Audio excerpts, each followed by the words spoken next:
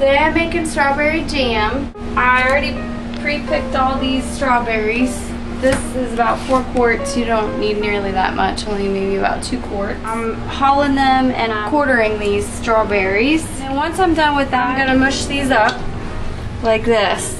They don't have to be very small pieces, but you just want to mush them a little bit with a potato musher. I got this liquid pectin. Directions on how to make the jelly. In this case, we're making jam. The difference between jelly and jam, fruit and jam is the whole. So we're not going to strain this. We're going to leave the seeds in. Right now, I'm just squeezing 1 lemon, about a 1/4 cup of lemon juice. If the lemon feels firm, before you cut it, roll it while it's still whole before you cut it, and then you'll get a lot more juice to roll out. And what's great about this little contraption is that it's catching all the seeds. The lemon juice is important to add because it's what's going to keep the bright red color of the strawberry. If you don't add the lemon, your jam's going to turn brown. You're going to want to pre-wash all of your jams in jars. I've already preheated my canister.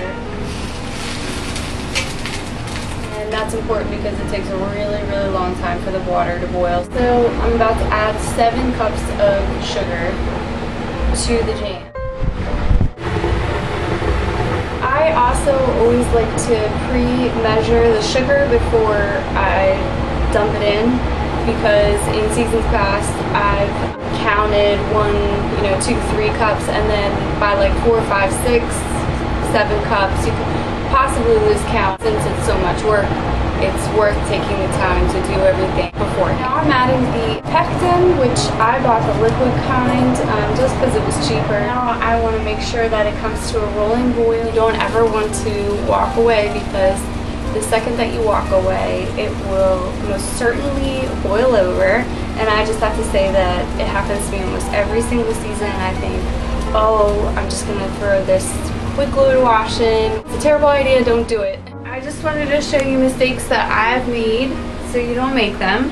This jelly, you can see, is really, really liquidy. If you don't check the expiration date on your pectin, it might be expired. The other mistake that you can make is using overripe fruit. To do that, you're gonna have really super hard jelly that looks like this.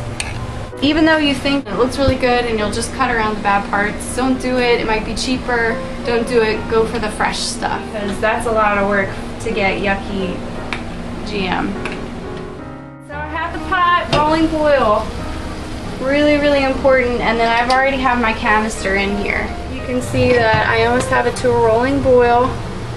When you see this like foam stuff, you can just ladle it off. They say that if you use a little bit of butter, it helps get rid of some of this foamy stuff.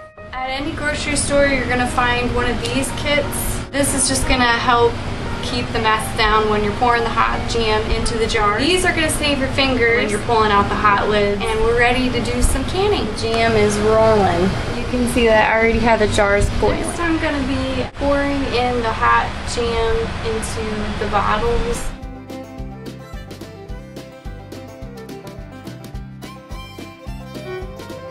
Now I'm ready to stick my super hot jams into the water bath.